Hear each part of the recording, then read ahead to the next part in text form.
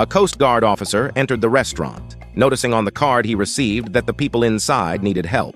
He immediately aimed his gun, and everyone thought they were saved. However, this man was also one of the restaurant's staff.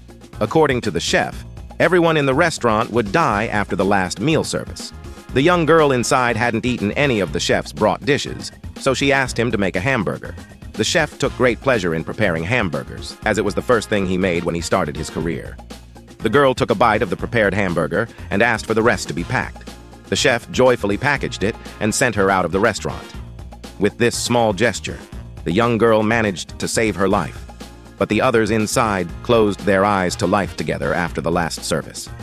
If you enjoyed the film, don't forget to subscribe and like the video. Enjoy watching.